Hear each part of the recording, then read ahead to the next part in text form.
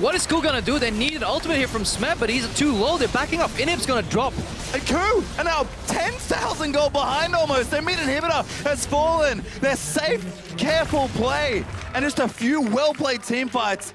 And all of a sudden, this game's turned completely around. And it all started with a single cocoon to knock Kkramer out of the lineup. NL comes in. Big I was like, where are you going with this, Krepo? NL plays Varus, and Varus, honestly, this team comes, Danos just pointed out, we have to draft around NL's poke champion, Varus, in the bot lane, and they did, and Ku Tigers weren't ready for this much, like, hidden poke. Exactly. Honestly, it's a very intelligent